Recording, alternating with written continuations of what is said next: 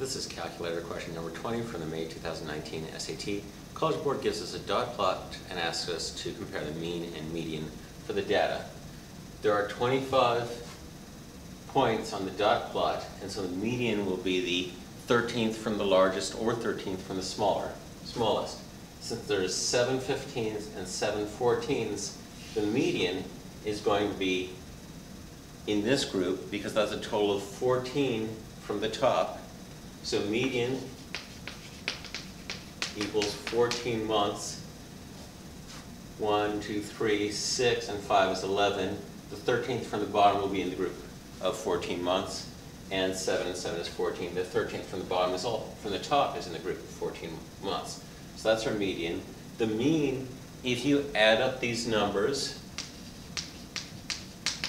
7 times 15 plus 7 times 14 plus 5 times 13 plus 3 times 12 plus 11 plus 10 plus 9 and divide by 25. That's the mean, and that's 13 point something, 36.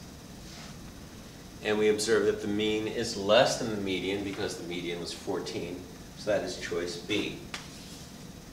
Alternatively, a much faster answer, if you remember it, is that if you have a skewed distribution, which means a long tail on one side or outliers on one side, the outliers or the skew will pull the mean in the direction of those extreme observations.